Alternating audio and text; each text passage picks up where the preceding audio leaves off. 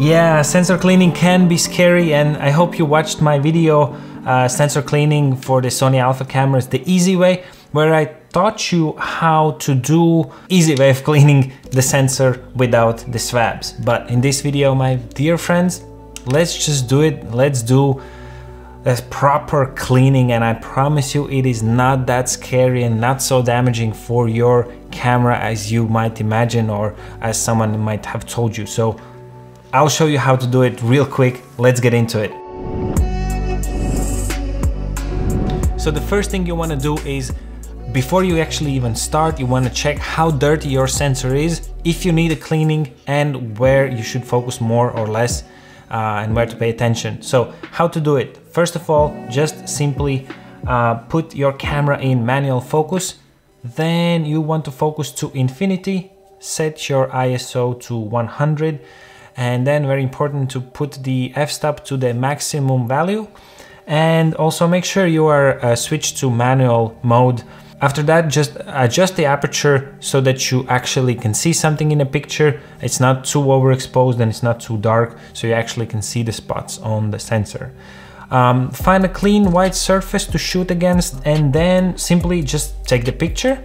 And after that, you can zoom in and you can clearly see, for my Sony a6000, you can clearly see here on the left side the sensor. I haven't cleaned it for so long, so this definitely needs a cleaning. And this picture will guide you, and this picture will serve you as a good benchmark. And then after you clean it, you can compare and see if you got rid of all of those spots. So first thing I would mention regarding the setup, there doesn't need to be a crazy setup. Just have a proper light, either the window light or an artificial light. Just make sure that you see what you're doing. Close your windows, close your doors so there's no wind coming around. Definitely don't vacuum the house right before or during, because the dust is simply gonna fly around. Also, it's optional, you can wear the gloves. Best thing you can do is wash your hands, make sure they're not sticky and with some dirt on it. Clean your table as well, and then you can go ahead with the cleaning. Then the third thing, what you need to do is you need to use 2 swabs. So one swab is going to be wet and the other one is going to be dry. So basically just take your fluid that comes with your cleaning kit and put 1 drop is enough for 1 swab. Don't put too much of the liquid, otherwise the sensor is going to be too wet and then you can have the stains. So put 1 drop and simply from one side to the other, gently but firmly.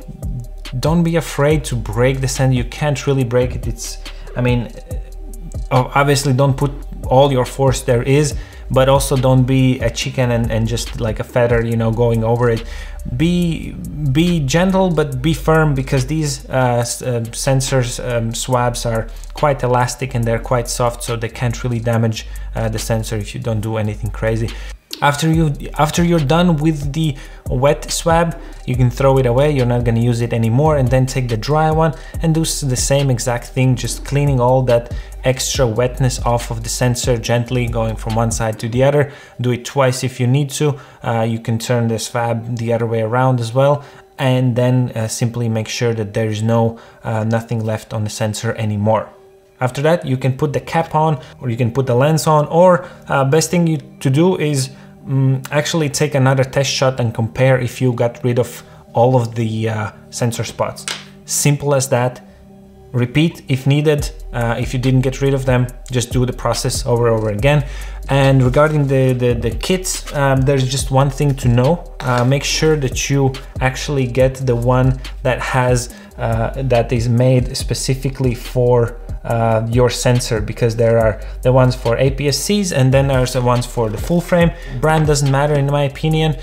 Just make sure that the reviews are good, people are happy about them, and check the price and just buy one whichever suits you and is available in your country as well. That's it, simple as that. Just remember, chill, be relaxed, don't worry about it too much. It's not like you're gonna break it or anything.